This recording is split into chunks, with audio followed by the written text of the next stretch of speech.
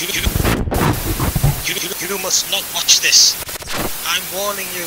You can never unsee it. Paul, what are you doing? Just the introduction to Sleep No More. Jesus, is it that bad? Honestly, this stuff just writes itself.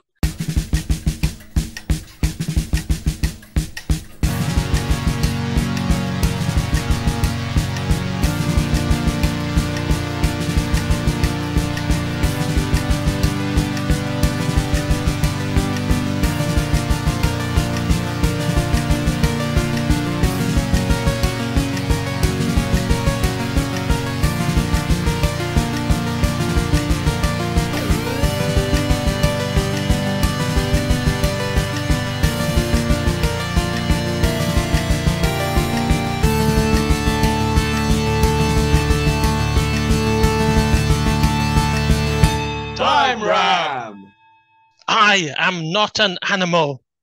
I am not an elephant. I'm Paul Ferry, and this is Time Ram, the Doctor Who podcast that takes a thing, rams it into another thing, and makes a third thing. Perhaps it's a thing of beauty. Perhaps it's a thing of unspeakable horror. Who knows? I don't. Perhaps my two co-hosts will know. It's Rupert Booth and Barry Williams. Oh. I had never seen a more depraved specimen of humanity. Yeah. How are you both doing then? I'm very well, thank you. Yeah, How are you? I'm all right. I'm all right. Yeah. Yeah. Good. Is it warm there? Oh, it's quite warm here. I'm feeling warm today. Oh, dear Christ, listener, listen to the three middle-aged British men. Hello, how are you? I'm all right. We're all right. You know, it's warm. Well, it's all right. Yeah. The weather like. Yeah. Yeah. You see the match last night? No, but I did see the Elephant Man crossing the road, which was fun. Yeah, so tonight's mashup is the second Doctor, Patrick Troughton, in the Peter Capaldi. Well, I usually say classic, but I'm not sure that applies in this case. It's Sleep No More. It's an episode. It's an episode. Yeah. It's an episode of Doctor Who. Yeah. It's a thing that happened, yeah.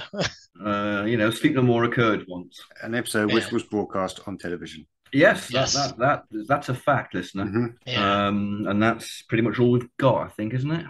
So, Okay, well, this has been Time Ram, so thanks lovely for seeing you both. Yeah, absolutely. Cheers. Yeah, I thought Troughton was great. I was really diligent, and I watched it like the next day after we'd done our last recording, and you two took ages to get around, ages. Yeah. to get around to watching. In fairness, I got there before Baz, though. I steeled myself to it. I kind of, just do it, just get it out of the way. You know, like homework used to be. Yeah. All right, I've got to do it. Yeah. I literally didn't think about it for a week, and then thought, I need to watch that thing. So, would you believe that Sleep No More is the only Doctor Who episode I had only seen once? Yeah. Wow. Until Time Ram called me. Wow. Yeah, that's how impressed I was with it the first time round. I'm not sure. I think I probably have only seen it. I might have seen it twice. I've never felt the need to watch it again. I remember I watched it in company, and then we got drunk. Yeah, I think I have seen it twice. I mean, most of the Jodie Whittaker episodes I've only seen once, but yeah. Sleep No More, I bought the Blu-ray, so I watched it again. But yeah. But because it was there, yeah? Because it was there. Because you bought it. Yeah. I bought it and paid for the damn episode. You're going to damn well put yourself through it, absolutely. Yeah. It's going to sit there for 45 minutes. That's some kind of swinging satire on the modern day commercialism. Yeah, commercialism. Yeah. Mm-hmm. It's why none of us like it, do we? Let's just be honest. Yeah. Mm-hmm. It's hard. It's a hard one to put your finger on why. So I said to Baz just before you came on, I was saying I can't work out what's wrong with it. It should be. Yeah. There's a lot. It should have a lot going for it. It has a lot going for it that all somehow just doesn't. Yeah, there's a lot of good snippets. And it doesn't even not do it catastrophically. Yeah. You know, the Horns of Nimon's tremendous fun to watch. It's entertaining. And it's got this needed Graham Crowden or something like that. This needed the random Graham Crowden factor. Yeah. You know, my dreams of conquest. His face melts into sand. Sure. Okay, now Peter Capaldi's reaction to that. Now we're watching. You know it, lads. Yeah. You know it too, listener. But it doesn't happen. Graham Crowden was dead. That's the main reason why it didn't. Well, I don't think it would have happened anyway. No. Well, maybe we can change that. We can. We can. We have the power. We do, yeah.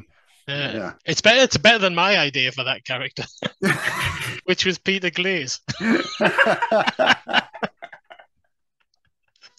I can see this. Yeah, I okay. just thought somebody who wears glasses. Peter Glaze. Oh, Peter Pratt, actually. Yeah. Unmastered. Have you ever seen him? He's kind of Peter Glaze like. I don't know what he looks like. No, I don't know. There's a clip on a documentary, probably on the Deadly Assassin DVD, which shows him in some 1960s BBC play. And he kind of looks like Peter Glaze. He's got glasses on. He's not at all emaciated looking. Why you'd cast him? Voice. I always remember my uncle was a big Gilbert and Sullivan fan, and he had these recordings of the D'Oyly Carte Opera Company, and one of them had Peter Pratt in it. And I remember kind of seeing this on the back of a record when I was a kid, thinking it can't be the same bloke, but it is. It is. We should try and track down these things and present them to the Time Ram audience. We should try and track down some of Heron Carvic's radio stuff. I love Heron Carvic. Do you know what Heron? I know what Heron Carvic looks like. Yeah, do you? No, I don't even know. I'll send you a picture of Heron Carvic once we finish this, if you're interested. I don't even know who Heron Carvic is. It's the voice of the Morpho Brains. In Mariner's episode to the Velvet Web. How stupid of us not to know that. Yeah, that's a deep cut. I'm carrying this podcast, listener. I'm the one with the knowledge, clearly. I thought we were all Doctor Who. You think you know people, and then you find out they don't know who Heron Carvic is. I'm in a good place now, guys. Just haven't done my homework. Yeah, the sad thing is that wasn't even homework for me. That's I shouldn't know that. That's just life. Basically, that's just life. Life, Heron Carvic, why? They're the same thing. Soon they will be completely exposed to the mesmeron. How could you not fall in love with that voice coming out of the brain? That's the exciting thing. Nobody in the universe can do what we're doing. Do we want to work out where it goes then? Yeah. So this is really important. This is really important, but I think I shouldn't say why I think it's important until afterwards because it might influence the decision. Okay. Yeah. So let's just put it where it feels natural. All right. Well, for me, obviously, it's going to have to be multiple episodes. I can't imagine stretched out to 6 parts. So it's got to be a 4-parter. Oh, God, no. Yeah.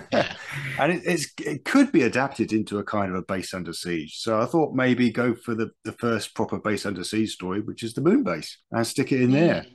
And have a bit of Kit Pedler work on it. Yeah, that's a lot of companions though. We have to make into. We've got 1 companion. We have to split into 3 companions. Well, I mean that's the same problem we had in the Moon Base. It's fine. Jamie can get bumped on the head for a while. We'll just plug Jamie and Polly just makes coffee. Yeah. Okay, cool. Job. And to be fair, we're going to need to expand it if it's going to because it's only. I'm done with the Moon Base. Paul, what say you? I'm happy. I mean, my mind immediately went to Zoe, but my mind always goes to Zoe. Oh, well, yeah. She is never far from my thoughts. You get the gamut from Paul tonight, from the Elephant Man to Avon. Didn't we quote that? Didn't we quote that just the other week? I'm sure we did. Eventually, it'll become one fantastic melange, the Elephant Avon. Can you imagine Paul Darrow as the Elephant Man? That would be yes. Well, now you've all been so very kind. Oh, my own teacup. Great. So why I thought it was important is that because of the very found footage nature of this story, if this story doesn't exist, if we've got telesnaps, it's going to be so much more difficult, to interpret. We've got half and half here with the Moon Base. Yeah. Half of it. Mm-hmm. So, it just occurred to me because you see, the thing is, I don't think the found footage thing is actually carried over very well in the original one, in the Capaldi one. I don't think it's done very well. No.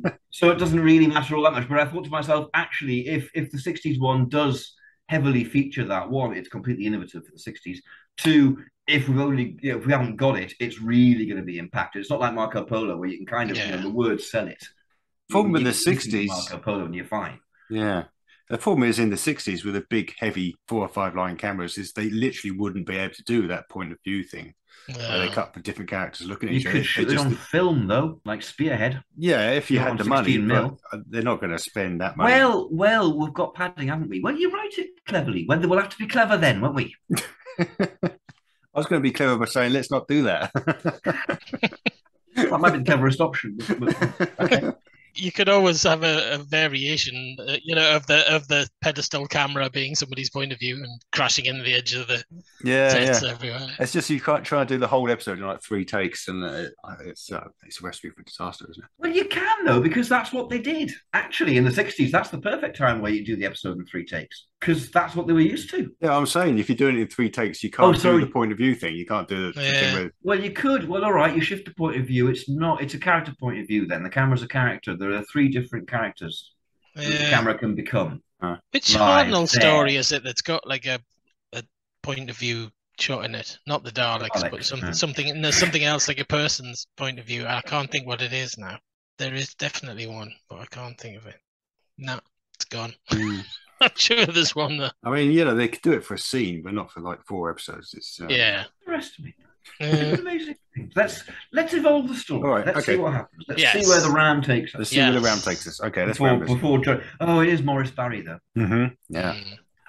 Actually, although they all say Morris Barry didn't enjoy working with him much, he actually delivers some quite good stuff. It's perfectly good. Yeah, workmanlike director. Yeah.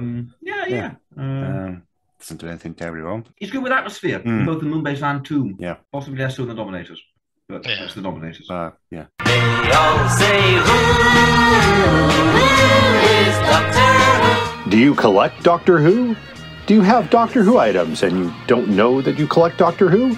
For all things in the Doctor Who collecting world, tune in to the Doctor Who Collectors Podcast, a Direction Point Network podcast.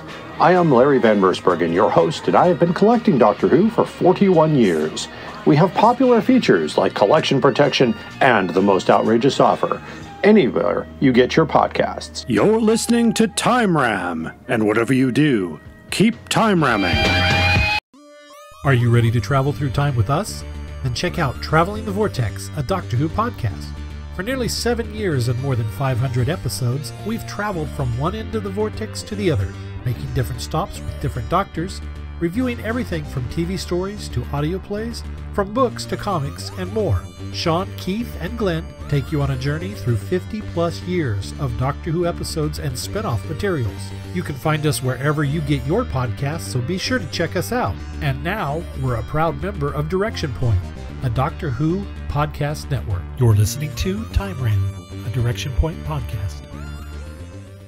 We open on Gagan Rasmussen. Yes. Is in orbit around Neptune. I wouldn't open on Gagan Rasmussen. You sure? Yeah, you might be tempted. No. Money doesn't exist. Played, of course, by the legendary Reece Shearsmith. Yes. Warning us not to watch this episode, which is kind of him. We... Sorry, it took a moment to sink in. But... Yeah, that was a sweet one. That was a very sharp scalpel. Didn't even see it go through the flesh, and then suddenly, we establish that this is the 38th century, and he's all alone. And we cut to his rescuers, all of whom we should probably cast at some point. But we get to see them. They're landing in, I guess, the spaceship. They got a spaceship of some kind. Some kind of spaceship. So we've got the various guys there. There's Chopra, who's we're gonna see the spaceship because we're gonna pad it out. Yeah. And it's gonna go on strings. Like in the Moonbase. I mean, it's probably actually not going to be on Neptune. It's probably going to be on the moon or something, isn't it? That's a bit more 60s. Let's make it on the moon. As the Moonbase. Yeah. We've got the sets anyway, so let's Okay, so we can get all the shots of the spaceship. Do you not need that gravity crush element later on, which wouldn't happen on the moon? Isn't there a sort of crushy they do. Crushy. They're in crushy orbit side? around Neptune. They're going to crash into Neptune, I think. Yeah. Well, we've got the gravitron set there as well. That creates gravity. Yeah. Well, we need the big set, don't we? Yeah. So, You know, this might actually benefit by being more of a mashup than we ever normally do, as in we kind of use elements of the Moonbase. Yeah. Because I can see this setup fitting. Yeah. If we've got to stretch it. Yeah. And we do have to stretch it. My Christ, yeah. By Mighty Zarkon, we have to stretch it. It is thin on story, isn't it? Yeah. It's thin on incident. Yeah. Yes. There's a few set pieces, and that's about it. Yeah. There's more in the Moonbase. Oh, there's more. Yeah. You know. So maybe we should start casting. Anyway, Rasmussen. Who we set on Peter Glaze, or is that where we're going? Graham Crowden. I'll go with Peter Glaze. I haven't got anything better apart from Peter Pratt or Gabriel Wolfe. Yeah. Why not? Give the boy a chance. My entire casting of Peter Glaze was based on the fact that he wears glasses. That was the only thing. You got to have the level of analysis you get in time. Have some logic behind it. It's fine. That's good. Yes, that's more than I've got. So we cut to his rescuers, who are led by Commander Nagata. She's a young commander. So you've got Chopra, who's got a bit of an attitude. Deepando, who's considers himself the joker of the pack, and then 474, who is a grunt. As just described as a grunt. Peter Glaze should be Deepando then, if he thinks he's the joker of the pack. Sort of bumbling in the background, falling over things, going, is that very Peter Glaze? I don't know. Crackerjack! Is it? Yeah, that's all I can remember, and the naughty censorite. Who's a kind of bumbling comedy type from that? Not Clive Dunn. Maybe Clive Dunn. We've had Clive. I think we've had Clive Dunn, haven't we? Yeah. We can have Clive Dunn again. Well, I suppose we could, yeah. Well, all right. Yeah. Find someone better. Bernie Clifton. Bernie Winters. And Schnorbitz. 1960s Bernie Winters. 1960s Bernie Winters. 1960s Bernie Winters. I'll go on until you agree. 1960s Bernie Winters. I wasn't lying. Bernie Winters in the half shell. Schnorbitz power. Yeah, he's got to have Schnorbitz with him. He's not going to have Schnorbitz. There's no place for Schnorbitz. This is Innes Lloyd. He's not going to be accepting Schnorbitz. You realise there's Americans listening to this thinking, what the fuck is Schnorbitz? I'm thinking, what the fuck is Schnorbitz? Are you? Yeah. It's the ITV again. Yeah. Schnorbitz was a massive St. Bernard that Bernie Winters carted around everywhere.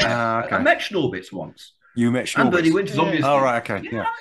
He kind of, it was a kind of a two-finger salute to his brother, wasn't he? Because it used to be in like a double act with it used to be Mike and Bernie Winters.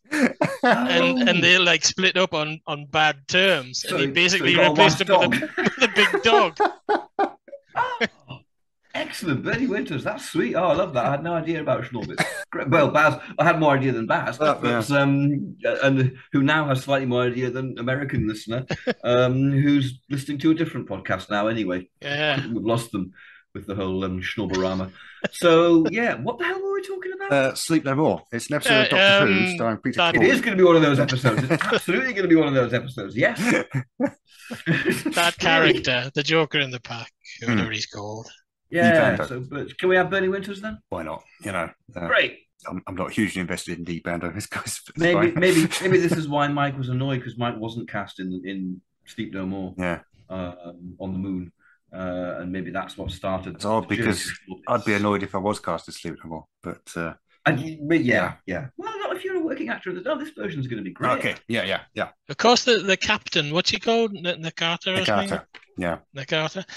She's got a questionable Geordie accent, hasn't she? Not as bad as Mark of the Rani. She's not. She's no hold harder, but it's a bit. It's a bit. She calls it was a bit. Yeah. She calls somebody pet in the first 30 seconds, as if to go. Yeah. I'm a Geordie. Do you get it? Geordie. She actually would have a spear ship. Yeah. Yeah, well, they're not going to allow a Geordie on telly in 1960. Unless it's James Bolam or Rodney Bewes. James Bolam or Rodney. Neither of them are Geordies, though, aren't they? But they did play Geordies for years. They did, yes, but that's not the same thing, Barry. Yeah, but it's the 60s. Yeah, there's cultural appropriation. They're authorised BBC Geordies. Yeah. Well, is it going to be James Bolam then? I'm just thinking of Helen Mirren. But, it could be James Bolam. Doing a Geordie accent. I'll pay to watch that. Yeah. So right, okay. So, which one is it, Bolam or Mirren? What a choice. Bolam's more likely, probably, isn't it? He is. Yeah. Well, I mean, Mirren's quite likely at this stage. This is 1967, isn't it? If it's Bolam, we've got to have him at some point going, "You can joke." Because if you watch the Likely Lads, he's constantly going, "Wow, you can joke." He's going to be constantly having an accent off with Ben and Jamie. This is going to be incredible. This is not going to have been sold to America. They're taking one listener. I have no idea. Yeah. Not a clue what any of them are. She's not really going to be called, or he's not really going to be called. Okay. Yeah, he's not going to be called Nagata, though, is he? He's probably going to be called something else. They're going to be less multiracial. Yeah. So they did try the multiracial thing in the moon base, didn't they? They had sort of French. Yeah. Innes Lloyd's era is quite good for that. Yeah. I think. Yeah. From memory. Okay. I mean, you get Kemmel, you get Toberman. There is that. Yeah. But in terms of the like background casting for as well, they tried to. They do sort of tend towards the Mamma Mia Italians, though, don't they? Yeah. Hey, Tito. Yeah. Isn't there that sort of Italian in the moon base as well? No, it's a Frenchman. Frenchman, yeah. But he is actually French. Yeah, he's played by a genuine Frenchman. Yeah, he's actually French. Wow. Yeah, he's played by a genuine Frenchman. Yeah, that's not a comedy accent. No. That must have been a mistake. They can't have been deliberately trying to cast somebody of the right race. So maybe we should make Chopper then a comedy Italian. Tito.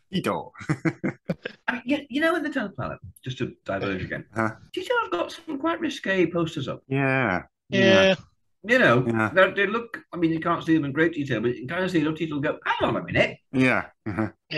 Yeah, there's a lot of that, though. I mean, if you look at the goodies, Bill's quite clearly got a poster of a topless woman on his wall for quite a lot of the episodes. Yeah. In the early ones. But then again, I suppose the early ones, it wasn't really aimed at... It was quite late night, wasn't it? Yeah, it wasn't considered a kid's show. Yeah. And the 70s, they did a bit more of that kind of stuff, didn't they?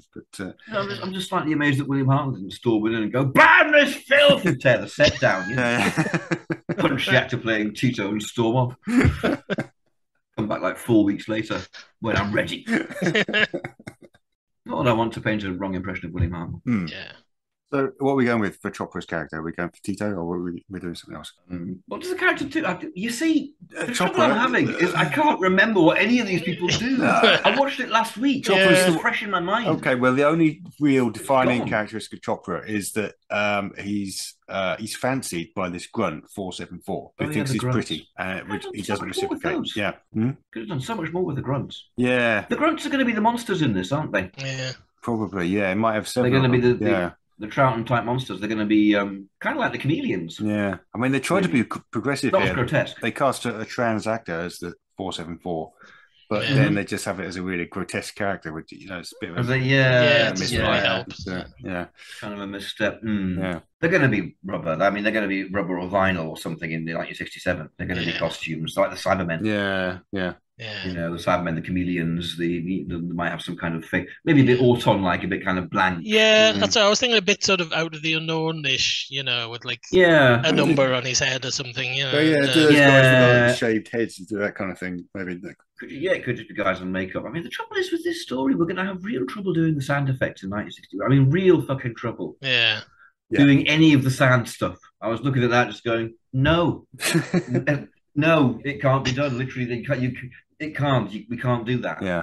Unless you're talking stop motion animation of kind of wet sand, is the only way I could think of approaching it, which would have been hideously expensive. Good. Yeah. I think they'd just be vaguely sandy looking costumes on the monsters. They're not great monsters anyway, are they? It's going to be, you're not going to get, it's going to be the monsters, the sand monsters from the start. They're not going to be anything other than monster costumes. They're not going to be knee particle systems in 1967.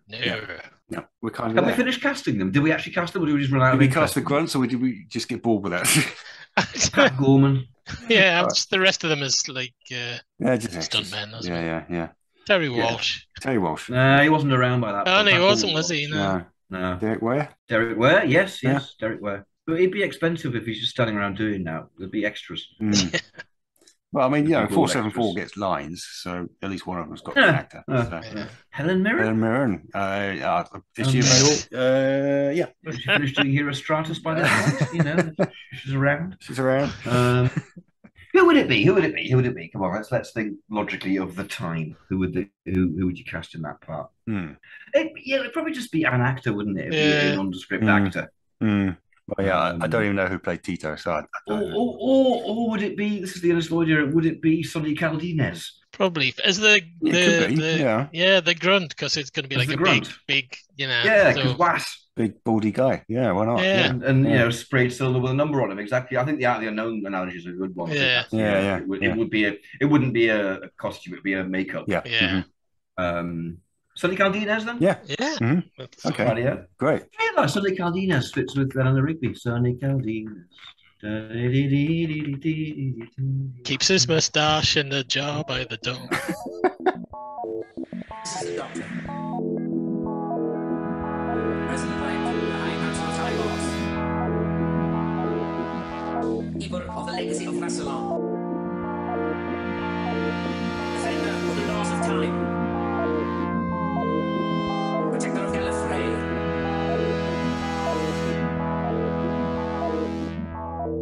These guys, their army unit, they've come from Troughton in the original script. Mm-hmm. And then, obviously they go in, they start exploring this base, which, I have to say the corridors look really, really nice. The sets are brilliant. Yeah. Not going to look like that in the 60s. It's going to look a little bit more wobbly. I think it's going to look like the moon base. Yeah. Mm-hmm. Yeah. Let's just use those sets and just sort of move them around a bit to make corridors and stuff. Yeah. I think it's a fair approximation of what it'll look like. Yeah. There's no crew around, but then the Doctor and Clara just pop out of nowhere. Mm-hmm. So this is kind of probably the 60s isn't going to do this. We would have lengthy TARDIS scene. Yeah. Doctor and Polly and Ben and Jamie. Yeah, and Jamie. Yeah. Landing on the moon. All four of them. On the moon. All fucking four of them. All the moon. Yeah, so we're basically transposing the scene from the moon base. Basically from the moon base, yeah. Great, It's basically nice the same, isn't it? Yeah. So Jerry Davis doing the work for us there. Thank you, Jerry. That's great. That's like half an episode that we've sorted out. Fantastic. And they get their excellent space. Well, they don't get their spear suits on, do they? Because they're in a base. Yeah. They can get their spear suits on. Let them get their spear suits on. Unless, because we've got to pad it, they materialise exactly where they materialise in the moon base and they have to walk to the base. Yeah. Hopelessly. Yeah. Because it's the moon and it's the 60s, we're really excited about being on the moon. So, That's true. Yeah. That's true. That's true. Yeah. Okay, cool. So they're going Yeah. Kratos and things, which looks great in the 30 snaps. It's all we've got of this episode of Sleep No More. Yeah. There's some nice atmospheric lighting in the corridors. He must turn the lights down. Yeah. I love the look of the scene in the storeroom in episode 1 of the Moon Base from the telly snaps with the guy who's going to something, Ralph. And we've got a photo of the Sideman reaching out to him, but it looks really dimly lit in the telly snaps, really atmospheric. Yeah. That's that was a good scene. Yeah. Maybe something like that happens. Maybe we'll just invent a character like Ralph who can go and get kind of fingered by a Sandman. And we've got that photo. Go and get what? You know what? You heard what I said. I'm not recanting. I'm having to do Sleep No More. I'm angry. I'm not getting that on a t-shirt. I've been fingered by a Sandman. Another song, fingered by a Sandman. I know. It would be really serious, actually. You'd have internal rupture, which it could be really quite bad. That would be delicate. You'd have to go to hospital. What would you say? Wasn't that one of Jenny Agutter's lines from Logan's Run? I've been fingered by a Sandman. Oh no, I'm thinking of Jenny Agutter and Logan's Run. That's not helping with the whole diverging from the point thing. Yeah. That's distracting. We even ever cast Jenny Agutter in anyway. Yeah, we should do. Yeah, it's not going to be in this though. Not going to be in this. No. Nah, we'll save it for something. This will waste Jenny Agutter. It should be great as like Petra in Inferno, except that's exactly the time that Inferno was being made, really. So it won't be then. Anyway, let's not get all over Jenny Agutter. Yeah, that'd be terrible. That'd be appalling, yeah. Sorry, Jenny Agutter. So yeah, the Doctor and crew, they make it to this base and presumably run into these rescuers, this little army crew. No, there wouldn't be. Forget it. Sorry. Well, I was going to say on the way to the base, it'd be nice if like a Sandman rose up from the dust, but I thought that's moon dust. That's not sand from eyes. Yeah, let's not get started on the sand with eyes thing. Yeah, but yeah, okay. We're going to have to. They did in the episode. It's not my fault. Look at Katie, it's not me. I didn't write it. So they haven't got psychic paper, so immediately they get arrested, presumably. Yeah. And the question is, what the hell they're doing there? Plus, this lot are probably quite sort of militaristic. They are in the 60s. When they do the military, they're still Second World War 60s. You know, the soldiery is still a thing. Yeah. People have done their national service. They know what's Yeah. Apart from the one really camp extra at the back who just doesn't know how to hold a gun. Because this is Doctor Who. And that happens. That's a thing. Yeah. The really long-haired one. Yeah. The one who hasn't cut his hair, hasn't made any kind of effort at all. He'll be playing every other unit soldier in the 70s. And Ben would just kind of shout out his name, rank, and serial number, wouldn't he? Because which he seems to do every time they meet soldiers. Yeah, straight away he goes military at them, which I think would be quite, reassuring for the military types. Yeah. Except they're future military types, so they might just go, "What the fuck are you saying, boy? You're in the Navy. What are you doing on the moon?" No water here, you twat. Get back in your ship. Have some jellied eels. It probably is worth mentioning in the original episode, this is all POV footage. It's from the helmet cams, or supposedly from their helmet cams. Point.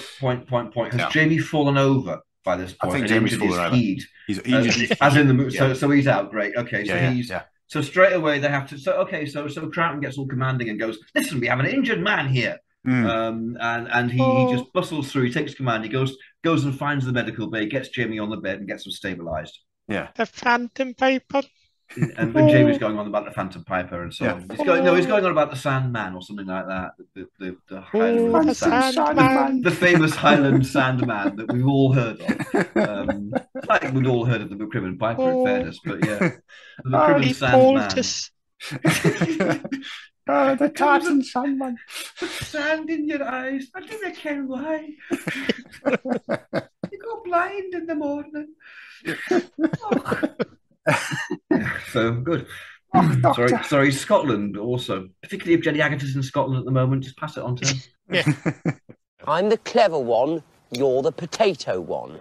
That's probably a fair chunk of episode 1 that we've got sorted out there. Yeah. This is good work. Yeah, which is good because then they see some of the creatures, the monsters. The monsters. Yeah. And obviously we've got end of episode 1. Yeah, and they run away. Yeah. End of episode. Yeah. Handy. So, do they run away dragging Jamie on a gurney? Yeah. Sweet. Is Jamie on a gurney is he like Chekhov? In Star Trek 4? Is he just being wheeled around everywhere? Oh dear. Feeling a bit bilious. I'll be needing some coffee just to set that up. Maybe they leave Jamie in sickbay and then they can just I don't know. All our versions of Jamie like 4 octaves higher than Fraser Hines or any Scottish person ever was. That's how Jamie talks. Oh dear. Okay, good. So the reeling. Okay, well, this is great. Is this a bit like the Seeds of Death? Is Troughton running around corridors like a madman? Yeah.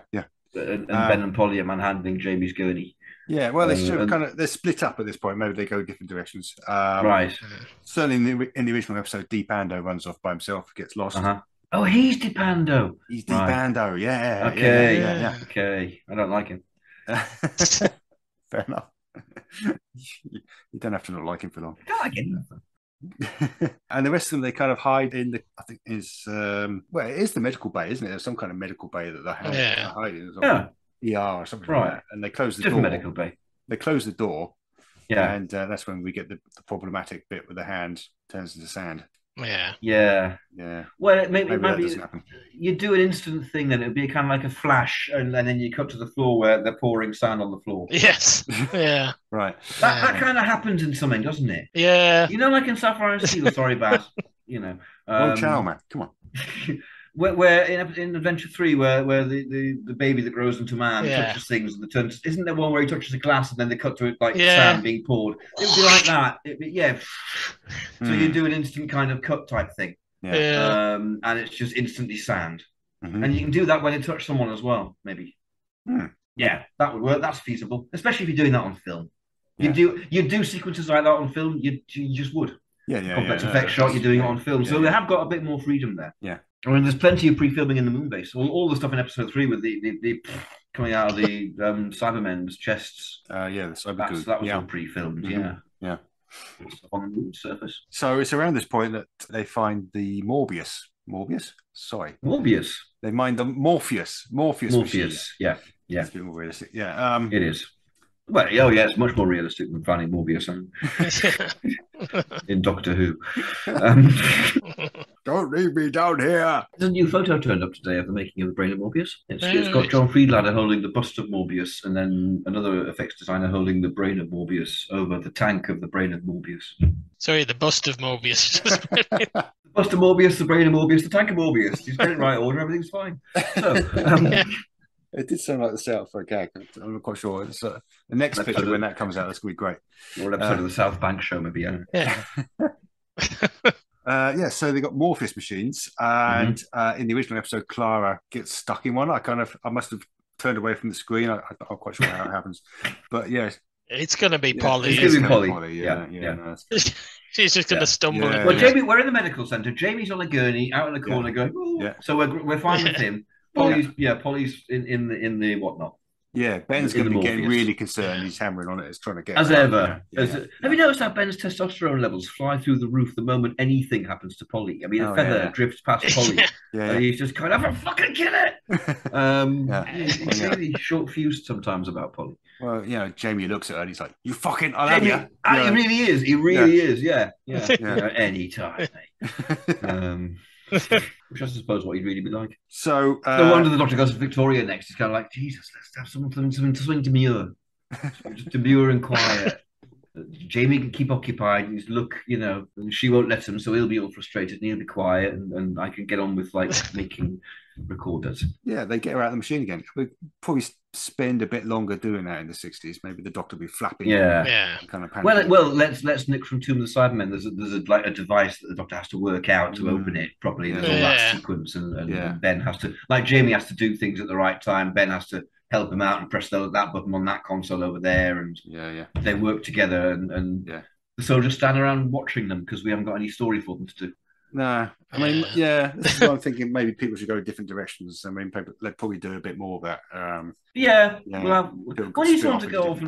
Does no one go off and get killed at this point? Deepando is still by himself. He's by himself. What the hell is Sonny Caldinez doing? Mostly flanging at Chopper in the original. Not in 1967. Not in 1967. He's not doing that. No.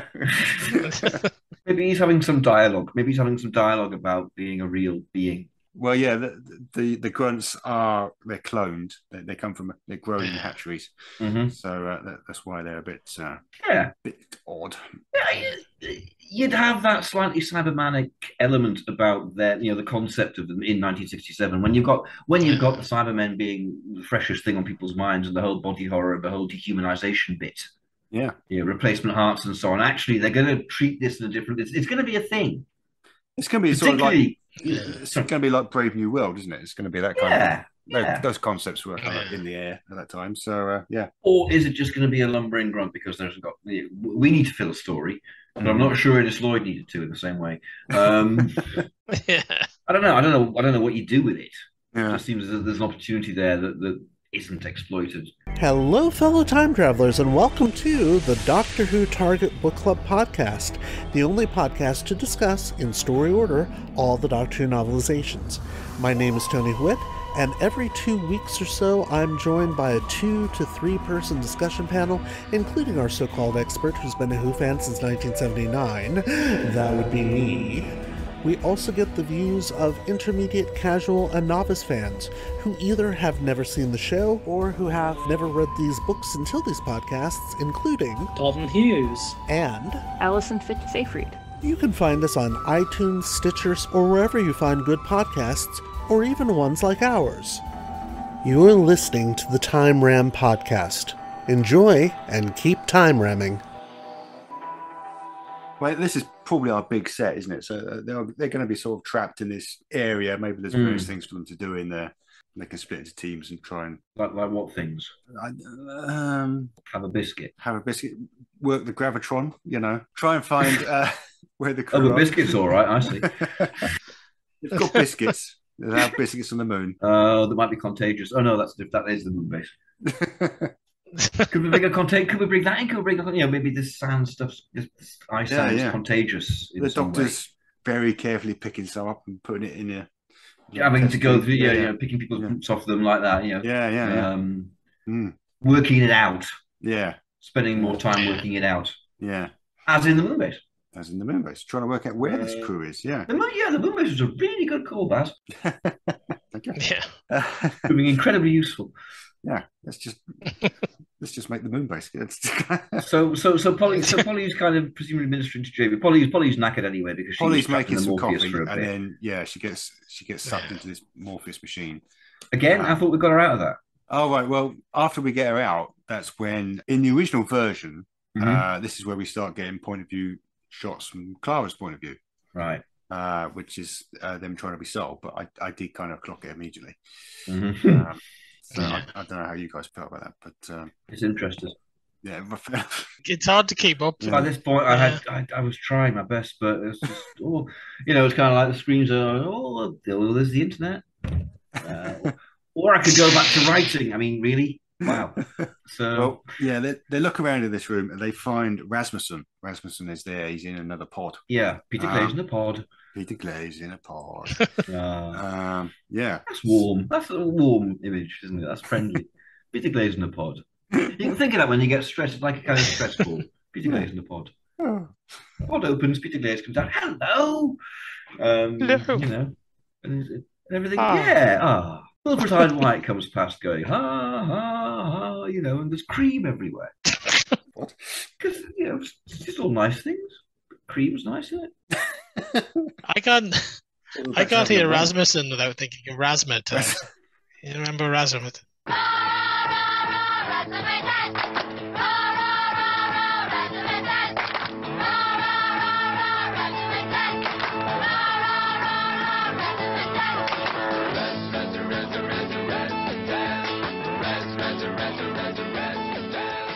Oh, and now I've got Mike Reed playing it, which is fantastic.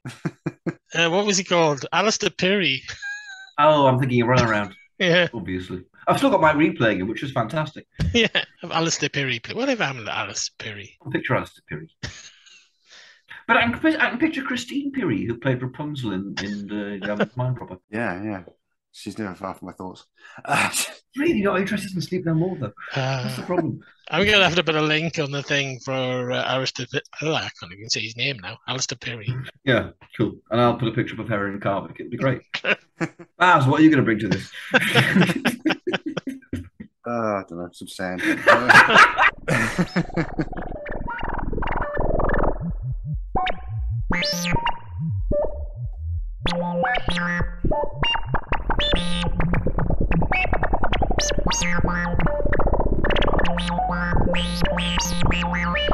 Oh, please be quiet.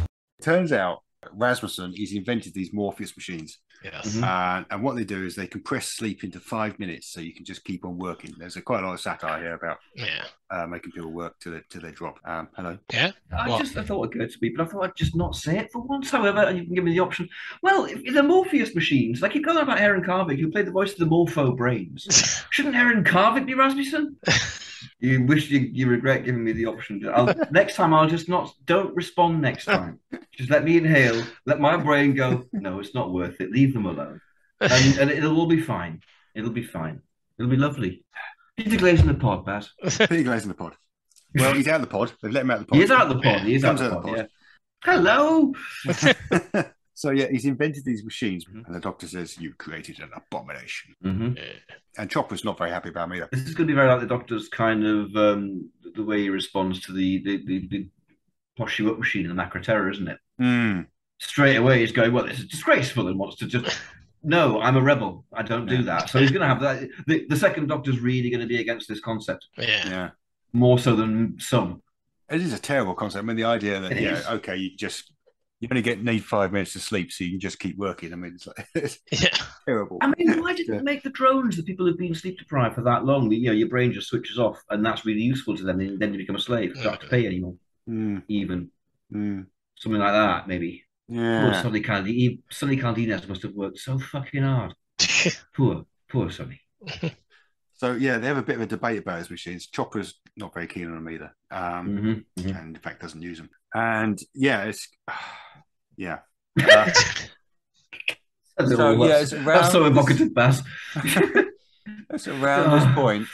The Doctor posits that these monsters are made from sleep dust from the corners of your eyes. That's the sleeping room. That's the only reason that this doesn't happen. It's so fucking stupid. Yeah. It really is extraordinary. Just the numbers. I mean, how many humans, how much sleeping? I don't have that much. I don't really wake up with sleep in my eyes. No, I mean, just like you'd have little monsters about a quarter of an inch tall, just down the fucking corridor. It'd be great. Yeah. And 1 foot and splot. Yeah. And there's so many directions they could have gone with this. Maybe it is the crew. Maybe the crew get turned into strange creatures. Maybe, I don't know, maybe it's some kind of psychic thing. There's so many ways they could have gone that aren't. Maybe it's the dreams that aren't happening. Yeah. Off top, something to do with the deprivation of sleep. Something a byproduct of the process like that. Yeah. Yeah. Sleep deprivation turns people into drones. Like nightmare monsters or something. And then these things fall like the id monster from Forbidden Planet. Yeah. Something like that. But no, it's eye grot. Yeah, it's eye grot. Eye jam. In all honesty, I don't think they would do in the 60s. I think the reboot series was a bit more real science. Of course they wouldn't. They would. No, Jerry Davis would just throw it out and rewrite it. Yeah, Kit Pedler. So he's done that. Yeah. Kit Pedler said no. Yeah. Turns people into drones. Yeah, let's go with that. Yeah. Everyone else said no as well, obviously. So we're going with our version. That's better. Room is made of dust and mucus. So basically these are mucus monsters. Room. Yeah, rooms. You don't want mucus. You don't want half mucus monsters. It's so bollocks. You've been in this room for ages.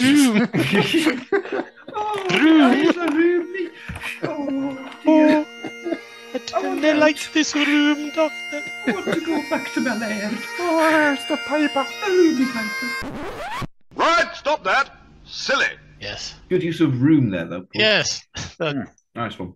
Rehume. Yes. Is it Rehume? It's R-H-E-U-M? Yeah. R-H-E-U-M? I don't know. Rehemui. Yeah. I think it's actually mentioned in the programme, but at some point. But I got the feeling on watching it, I thought what they were trying to do was go for a don't blink type thing, or listen. Don't sleep, kids. Brilliantly. Yeah, don't sleep, kids. Yeah, but no. It's just. Yeah. So that kills it, really. Helps an already dying episode, doesn't it? Yeah. Oh, yes. Poor Peter Capaldi there, pontificating extremely seriously about this ludicrous idea. Doing his best. Doing his very best. Doing his very best with it, but as exactly Patrick Troughton would and did many times. The professional actor being the lead, going, all right, it's on me then, and giving it a go. But even when faced with nothing. So Rasmussen's the only survivor on this place because everyone else turned into mindless zombies. Let's go with that. Right. Yeah, good. And and now the mindless zombie things are attacking. Yeah, exactly. Mindless zombie things. Yeah. And the whole human race is at risk because of this invention. So they're all using it. So and it's all symbolised by Sonny Caldinez as well, so that's great. He's not just standing there doing nothing, he's actually a symbol. Yeah. He's about the dehumanization. They should probably have some. And this is what happens with your infernal meddling. Yes, all that sort of thing. Yeah, I can cut back to Deep Ando. Deep Ando at this point has. You can. You don't have to though. I can. I will because it's on you. Yeah, he meets. He meets GLaDOS. I don't know if you're familiar with GLaDOS. GLaDOS is from a game whose name I forget right now. Let me check. Hang on. I should go and do some research. Hang on. Portal. That was it. Right. Okay. So. There is a video game, Millard, called Portal, which is a really good game. And it features this actress doing the voice of the computer. The computer's the main villain. And it's called GLaDOS. And she's really distinctive. And she's a big feature in this game. Steve Merchant appears in the game as well. It's really good. Mm-hmm. Lots of fine actors appear in video games. Yeah. So I hear. Endlessly, no doubt, yes. But Deep Ando meets this door, which is clearly voiced by GLaDOS. Clearly, she must be just doing this scene because they went, "Oh, let's get GLaDOS to do this," Yeah, I mean, you would. You totally would. Yeah. He argues with this fucking door, which makes a song. Oh God, that bit. Yeah. Right, I know where we are now. Right, yeah. The only good thing about the scene is the fact it's GLaDOS doing the voice. That's the only good thing. Right. If that's removed for you, if you're not a game fan. Yeah, that scene was just Jesus. Yeah. Mm-hmm. I can imagine. Yeah. Never talk about padding in the Troughton era again. No, indeed. Really, Christ. So yeah, he finally gets through the door and then he gets killed. So that was just a complete waste of fucking time. But so what are we replacing that with? Well, maybe we should have a couple more characters. We could do a bit of the base under siege thing. This is probably what's going to be happening in the middle of the episode. Good idea. Just more monsters. They're encroaching. They're getting closer. Yeah. More characters. People actually, some actual jeopardy. Cool. Yeah. So that's kind of leaving us through episode 2. I think we're kind of getting into episode 3. Yeah. Oh my God. Yeah. We have to get there somehow. There can't be 2 episodes more worth of material in the original. There cannot be. Maybe not. We could pull a Planet of Giants. Yeah. It could be Innes Lloyd looked at episodes 3 and 4 and went, no, make it M1. I am Innes Lloyd. Well, the next exciting sequence is when the original version, the ship starts to fall into Neptune. Yeah. Oh, the spear ship. Yeah, we could do a bit of business around the gravitron. Yeah, it's gonna explode and it's gonna explode. Yeah, all this stuff floating in the air, and they're trying to sort it out. Yeah. It's gonna create a gravity pool. Well, there's a hole in the side of the base or something. They all get sucked off. And suckage. You are disgusting. They have an exciting sequence where they're doing this, and then the monsters attack while they're trying to fix it. In episode 2. Big close up on Troughton. Yeah. Nice. Mm-hmm. He's locked in there with them. Yes. Right. We'll just stick from the horror fan because we're that desperate. We're just taking from everything now. This is what Sleep No More does to you. We've ransacked the moon base. We're now just pillaging horror of Fang Rock. And they get worse. He went to bring the 3 doctors in. Actually, the sand things might look a bit like Sandy Gelgards, who was a lovely person. Sandy Gelgard. I knew Sandy. Yeah, nice guy. I used to thoroughly enjoy her page 3 appearances in the early 80s. Whatever happened to her? I think she got sacked. She ended up with a BBV production. Yeah. So anyway, but that sort of general shape, just sand. It'd be nice and easy to make. A crevice. Yeah. Jack and John Loveland, or Shaw crafted it maybe, in which case it'll be hilarious. Yeah. Rasmussen dies. Rasmussen gets attacked. Dies. Yeah. Oh. Yeah, no. That's a shocking episode 3. You just get a shot of his glasses on the ground. Yeah. Broken. Spinning. Yeah. Sand up. Yeah. Then Joey falls out of bed onto them. Over the silent end titles, Peter Glazer's broken glass.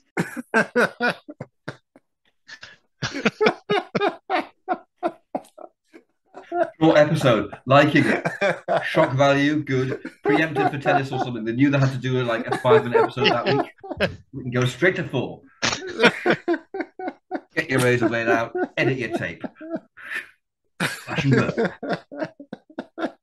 Right along the scan lines where it hurts. BBC One's going to Innes Lloyd saying, "You've only given us 5 minutes this week, Innes." Well, tennis. There was the state funeral of tennis going on. What can I do? Maybe it was written by Terry Nation. That's why.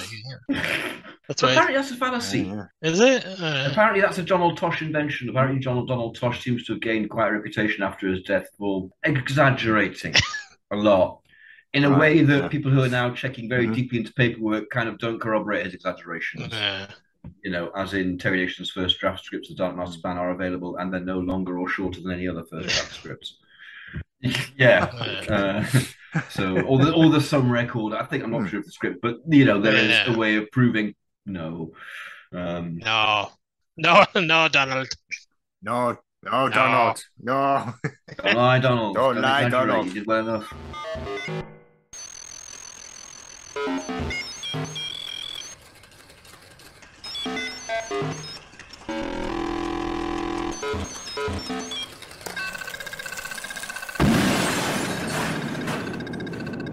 Thank you, Doctor. So they all went away. The Doctor and Clara and Nagata hide in the cold store. Ben and Polly. Ben and Polly. Yeah. Right. Yeah. Or just Polly. Well, I'm going to need Nagata there as well. We're probably going to need Nagata there. Yeah. Right. Yeah. Nagata, the Doctor, Ben, Polly, and Jamie all hide in the cold store. Isn't Jamie still in bed? Probably, yeah. Yeah, because he's leaving him in bed, it's easier. Oh, Oh dear. you've left me. Oh, alone again. Go on and left me. Like my laird did. This is around the point the Doctor starts trying to hack into their helmet cams. And someone says, "Yeah, we don't have cams. We don't have helmet cams." And he's like, "Yeah, fine." Yeah. And they wouldn't have had helmet cams in '67. They wouldn't have had. They wouldn't have had their cams. concept, No. would they? No. And it would be very difficult. If they had the concept, it would be very difficult to actually show it. Yeah, very difficult. Yeah, which is why none of this works. But but what we've got tapes instead. We've got audio tapes. Yeah. We've got reel-to-reel audio tapes they're going to hack into. Yeah, in ways. Yeah, I tell you what, the Doctor, Polly, and Agatha are in the store. Ben and Chopra and 474 are out in the corridors running away that way. Yeah, split them up a bit. Yeah, Sonny Caldinez wouldn't run. He'd just thump the thing. Yeah. Deed.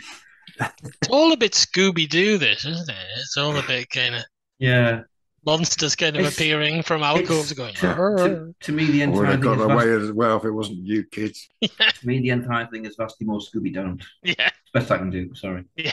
So yeah, they're heading for the rescue ship. The plan is to get into the rescue ship, take off, and just nuke it from orbit. Mm-hmm. Yeah. And they get into a bit of a fight with some creatures. 474 fights them off and kind of sacrifices herself, so that Chopper and Ben can escape. Yeah. Yeah. Now, when that happens, I thought about this. Maybe when that happens, something is noticeable that is going to put the Doctor onto it, because they're two sides of the same coin, aren't they? The id monster attacking and Sonny Caldinez. Yeah, They used to be him. They used to be integrated as one person. They were, that's functioning human. So there can be something, the Doctor's going to go, aha, Ben can notice it, or one of them can notice it. Yeah. Whichever one of the companions is with the grunts. Yeah. I mean, soldiers by grunts, not the grunts. Mm-hmm. We've only got one grunt, haven't we? It was Sonny Caldinez and he's cheap now. So yeah. Right. Okay. The Doctor works out that the Sandmen are blind, and so they just sort of sneak past them. Sneaky. We can do 5 minutes of this, like in the moon base, with the pre-recorded voiceover. Yeah. The Doctor talking to himself. Yeah. which to me was incomprehensible on audio for ages. Like, he actually just sitting there openly saying all these things, what I assumed the first time round. Yeah. And then eventually find out, it's a thought. You hardly ever get a thought track of the Doctor. Yeah. You very rarely hear the Doctor's thoughts. True. Yeah, it's unusual. Yeah. So then he twigs that on they don't have cameras.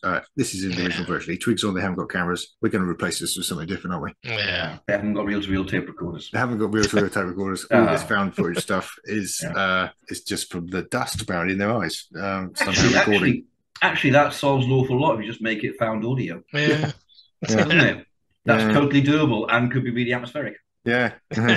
It's kind of like, you my mummy on the tape, things like that. But hey, the spooky Troughton era could be great. Yeah. So Chopper gets killed as well. But no one cares. But no one cares. He gets killed off screen. It's really quick and pointless. And it's just, We can get killed off screen in the Troughton era. No. Ben's with him. We're going to do something a bit more dramatic here. We'll do something a bit more interesting. I'm not sure what, but we'll do something. Just Chopper become the next one to sacrifice their lives so Ben may live. Yeah, maybe so. Yeah. For he is the Krizak Haderach. It's a sort of chain of sacrifice here. Yeah. The chain of sacrifice. Yeah, we'll do Ben's chain of sacrifice. Rasmussen, by the way, not dead. Not dead after all. He was dead, but he's still leaving his audio messages. Yes. Hello. Jack. Yes, I fooled you. So he's clearly behind it all, which the Doctor works out around this point as well. Yeah. So the Doctor and the guys with him, whoever they are, also goes to the rescue ship. Perhaps picking up Jamie on the way. Perhaps they should rescue Jamie. He's on his gurney. Yes, he's on his gurney. They're excellent. Charging along with him. What's happening? Don't know what's going on. Oh dear. Not so fast, Ben. He's all right. Ben's not there. Oh, Ben's not there. Not so fast, Polly. That sounds worse. So eventually they work their way back to the ship. There's going to be a bit more to and fro in the 60s, but they get back to the ship. We're clearly in episode 4 by now. Yeah. What was the cliffhanger? Maybe it was the last one who died to save Ben. Yeah. Chopper doing something. Yeah. Dying. Yeah. Cool. But Rasmussen. Oh, I know. It's like that Macroterra cliffhanger where there's like two macros at either end. It had to do with the mirror, yes, and stuff like that, and and they're encroaching. Yeah, very slowly. Yeah, very slowly. Do they make sounds like gel guards? I think they should. They probably should. Excellent.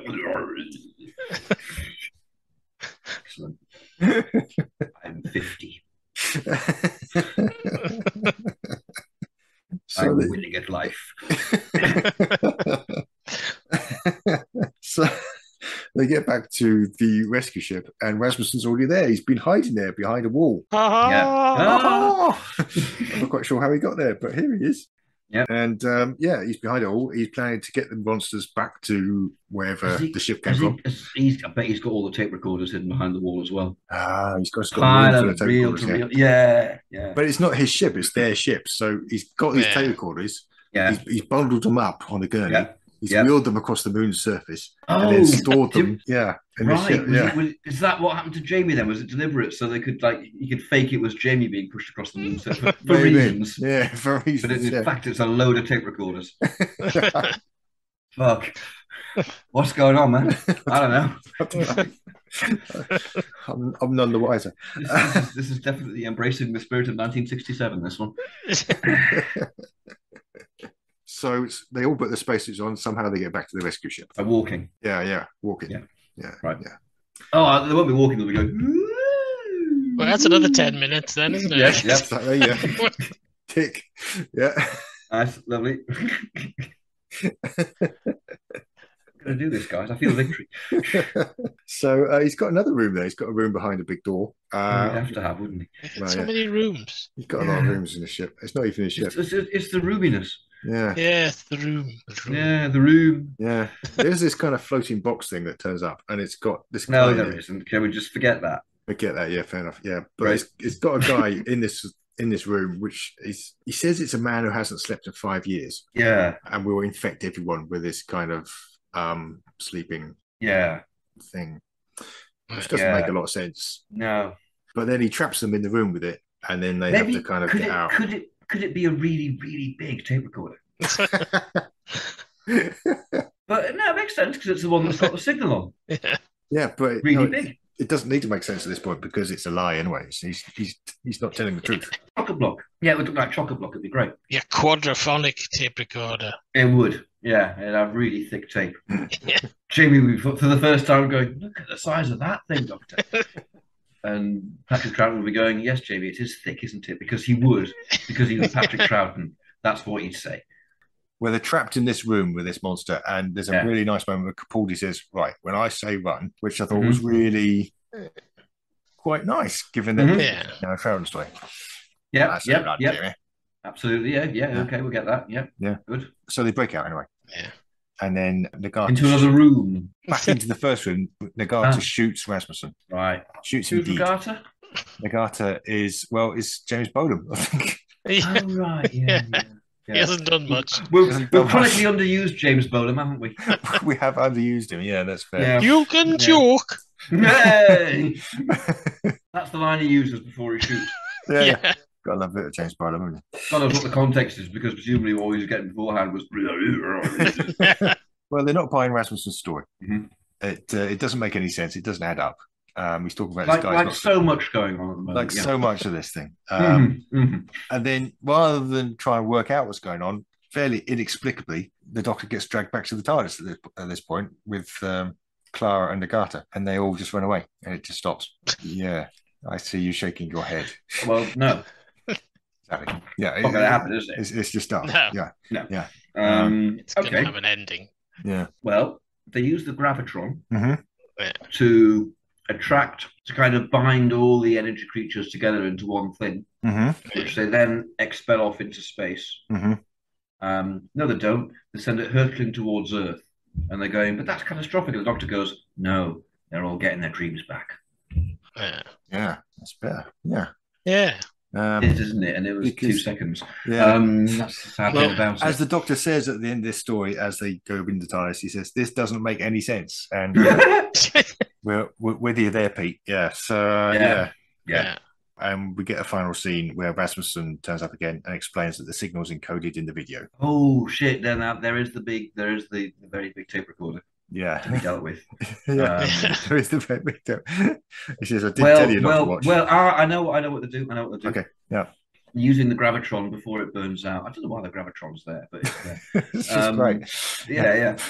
They actually managed to summon back together the kind of spirit of Sonny Caldinez's id monster, now reunited with Sonny Caldinez. Yeah. And he comes back as a kind of for he's got like 30 seconds of life.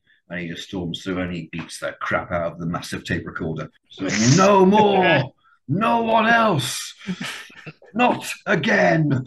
And it's miraculous. It's great. Job. Finished. Okay. Good. Yeah. And they do a thing. They destroy all the sleep machines. It's all fine. I've explained how they do Sonny Caldinez. I thought about it. That's how they do it. Sonny Caldinez. Sonny Caldinez just Sonny Caldinez. Yeah. Slaps it. Everyone should dream. You've got to have a dream. Make a dream come true. Well, I made some coffee, says Polly, and everyone goes, ha, ha, ha, Polly, you're a woman. And his lawyer goes, this really worked. We should do more stories. Yeah, we should do more stuff like this. Yeah, and lights up another one. Sticks revolver on and sits back in his massive chair, loving it when a plan comes together. That's how Innes Lloyd rocked.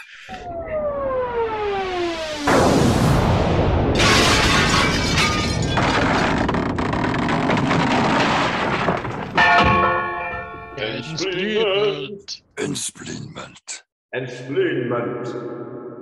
Is our version much better or much better than our version is an absolute stone cold fucking classic. Yes. I think it's just such a shame we've only got 2 and 4 of it. But yeah. The telly snaps of 1 and 3 look fantastic. Mm-hmm. Troughton's got he's found his place in the role now. Yeah. It's a shame that all the action sequences were in episode 3. That's a pity. But, it is, yeah. But hey, there we are, and the chain of sacrifice, that was moving. Yeah, it's going to be one of those bits of television from the 60s, isn't it? That people look back on now and go, "Hey, they're all off their tits," when they did that. Yeah, but they're not thinking of context. Context is everything. Yeah. Or something. Yeah.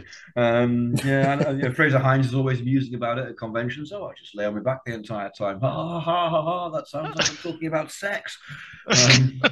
Sorry. There's actually 1 complete sand monster costume still in existence. Private collection, but it's there apparently. Ian Levine. So that was Sleep No More, and I don't think any of us will sleep anymore after that. Or actually probably sleep quite a lot. This is the point at which we normally run the numbers, but our next episode, you might have noticed, if you're observant, that Christmas is coming up. You know Christmas, you've had one before. So we're doing something a bit special for Christmas, and part of what we're doing for Christmas, I won't tell you everything we're doing for Christmas because I probably asked. Yeah. But part of what we're doing for Christmas is instead of Time Ram, we're doing Space Ram, where we're taking a number of space-themed shows, spacefaring shows, and randomly selecting those, and then an episode from those. And the shows that we'll be selecting from are the original Star Trek, Blake 7, Space 1999, Buck Rogers in the 25th Century, Fireball XL5. I wish I was a spaceman. You are. Yes. And Firefly. And that comes to 262 episodes. This could go horribly wrong. Shall we find out what we're doing next then? So 6 series, 262 episodes. Yeah. The number we have, 44. 44. That I think will be Star Trek. Nice. And it is it is The Trouble with Tribbles. Yay! Excellent. And the series 1 to 6. Hopefully not 1. Yeah. 5. That is Fireball XL5. Fine, perfect. Not a problem. The trouble with triples as Fireball XL5. Oh, if only we'd got Blake 7 then. Yeah, basically grim, dystopian, quite nasty Blake 7 gets the trouble with triples. It kind of fits a bit with Fireball XL5. What the hell are these things doing on my bridge? Orak, how fast do they multiply? Okay, so that's going to be a thing. We are doing something Doctor Who-y as well, aren't we? So yeah, we are doing something Doctor Who because there's a lot of interest lately in the Peter Cushing films. We're looking at a sort of limited RAM of what would it be like if Peter Cushing's third Doctor Who film was at the Earth's core, in which he's practically playing the Doctor anyway. He is Doctor Who. Yeah, he just is. Doctor Who with his latest new companion. Yeah. Harold F. Sullivan. The second. Played by Doug McClure. Absolutely. Absolutely. It's spot on. It's brilliant. Yeah, and we'll also have a couple of other little goodies and sort of. We're doing the goodies as well. We didn't have that in the series, did we? No, okay. Right, so that's it. That was Sleep No More. And if you're not already asleep, join us next time. And you've all done very well. You've done exceptionally well to stick to the end of this. That was Time Ram, the Doctor Who podcast.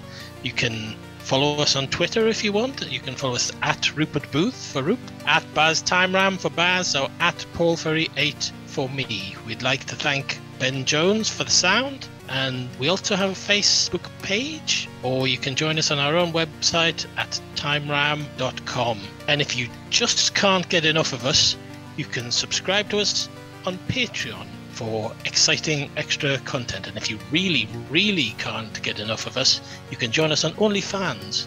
Only joking. Although we might not be joking if our energy bills get any higher.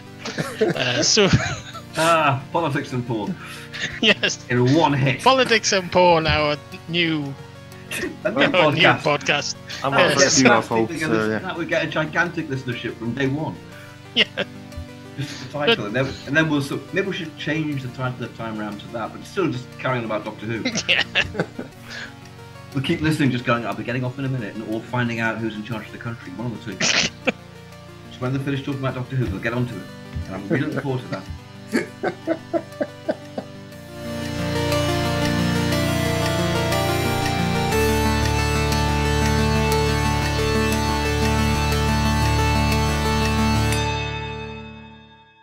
I'm feeling Christmassy already. So yes, Christmassy. The north wind doth blow, and we shall have snow. Yeah, we will. And what will poor Robin do then? Poor thing. We'll never have snow again. The climate change has done that. We'll never have snow at Christmas again. You're going to be foolish when we're all snowed in when this goes out. I've been foolish before. Oh, you're going to be foolish. Thou shalt be foolish. I like it. Oh, you're going to be foolish, you are. I'll start using that. I think I like it. Direction point. Direction point. A Doctor Who podcast network.